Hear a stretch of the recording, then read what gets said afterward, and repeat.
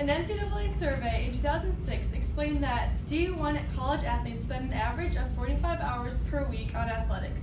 Hi everyone, my name is Katie, and my community issue today is going to be talking about the payment of collegiate athletes. Student athletes spend a lot of time on their sport and put their body on the line very often. I know this personally because I'm on women's track and field, and I know the time and commitment it takes and the toll it takes on your body. As I walk into the Bison Athletic Track and Field Center, I see very young people training their best to be very competitive in their sport. We practice 6 times a week plus lift. This time commitment allows no time for a job. Knowing the time commitment, you have to wonder the toll it takes on the body. I'm only 19 years old, but I've already had 2 knee injuries. How are we expected to pay for the medical help that we need if we don't have anyone paying us for the job that we're doing? We can't afford medical care, and then we can't be good at the job that we're doing, which is our sports. We continue to compete because we love the sport.